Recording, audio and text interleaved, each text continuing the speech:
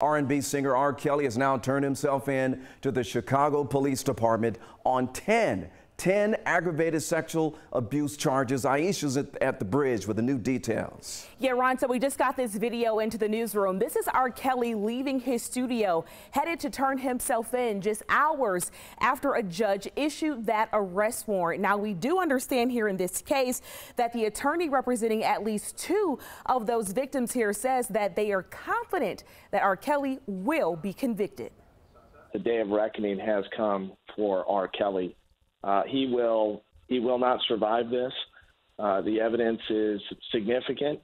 It is insurmountable, and I'd be very surprised if, after he is convicted, if he ever walks another day free.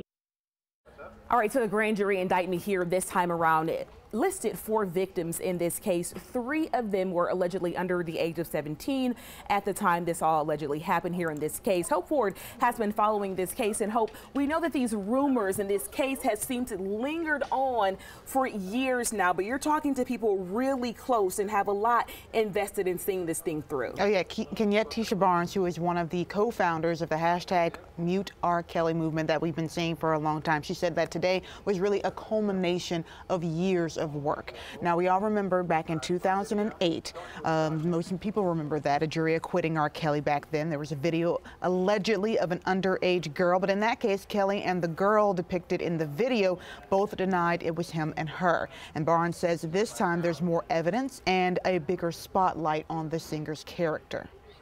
I think what was different in 2008 that we don't see now is that there isn't this groundswell of just activism against him, and there isn't this sort of movement of people that are saying enough is enough. When there's smoke, there's fire. So we're optimistic that this time it's going to stick, and he's going to see the inside of a prison cell.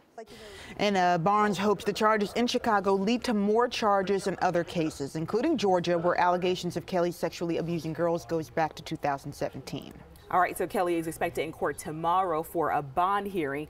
Be sure to stick with 11alive.com for the very latest updates on that. Natisha?